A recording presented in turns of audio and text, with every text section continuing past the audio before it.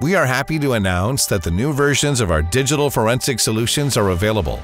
XRY now supports over 42,200 device profiles, including over 440 apps. This release comes with an updated method to perform app downgrade on Samsung devices running Android 12. This method is the safest method to date and eliminates the risk of data loss.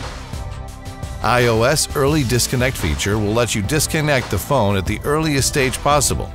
Also, when you connect an iOS device into XRY, you will now get the option to select the iOS targeted extraction. This is a great feature that lets you get the data fast and be done within 5 minutes. You can now import Xiaomi backup files into XRY using the new device profile Xiaomi Mi Backup Import. XRY Cloud has fully restored support for Instagram tokens on both iOS and Android.